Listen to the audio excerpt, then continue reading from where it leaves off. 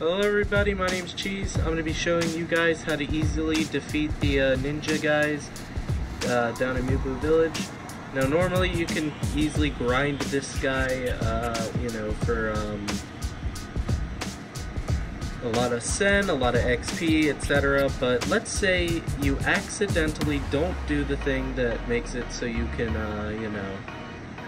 sneakily kill this guy with a backstab. Let's say you mess it up and you end up aggroing him and you can't heal because the sculptor idol's right there, and like he'll just chase you up there and you can't sit down and heal at it while he's near, so it's really rough.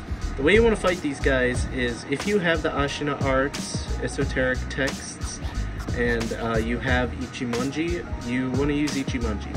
Just sort of get this guy trapped in the river, trap him on some rocks. You can even trap him on the boulder next to me, as you can see, right there, that big boy. You could trap him on there, get him going. Just Ichimonji him until he like crouches down like that, then hop down in the riverbed, get your death blow, and they're taken care of easy peasy.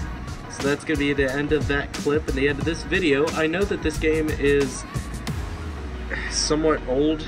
It came out earlier this year, so I'm sure there's already a guide on how to easily kill these guys, but I figured I would make mine the way I figured it out.